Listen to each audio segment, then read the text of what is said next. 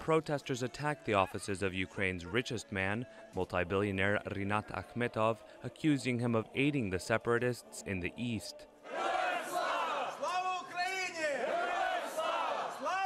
Those who sprayed the walls of his building with graffiti say he's using the situation in Ukraine to bolster his own position.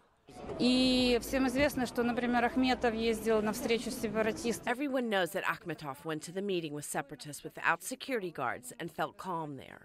It raises surprise, and everyone is sure that if he wants order and calm in the region and wants such incidents which are taking place now not to happen, he could influence and attain this.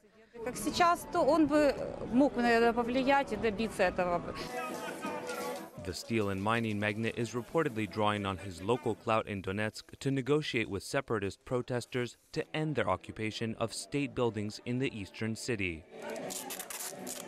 He's also urged them to tone down some of their demands and to hold constructive negotiations with the government.